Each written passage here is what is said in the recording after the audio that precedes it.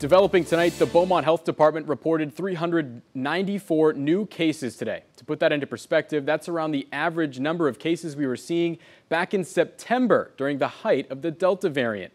Some folks are still recovering from that surge, including the boss, Joe Oates, who after a long, grueling battle with the virus has returned to his popular food truck this afternoon. 12 News reporter James Grant went down to Port Arthur today to show us exactly how the boss is getting back to business.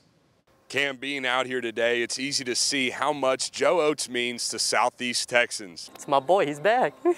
Sean DeWin, like many other Southeast Texans, was thrilled to see Joe back in action with Boss Burger today. He says the burgers are great, but being around Joe is priceless. It's that personality that makes you want to try something.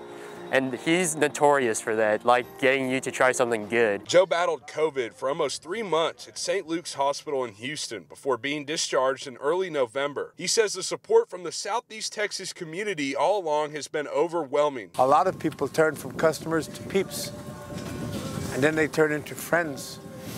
And that's what I miss the most. Oates says he's been on oxygen, and it can be a struggle at times just to walk. Learning to walk again, learning to turn over, to trust myself to sit up and not fall over, that was a pain, that was a whole nother experience. And while he isn't able to be as involved in cooking up burgers as he used to be, he says he's grateful to be alive. I'm good.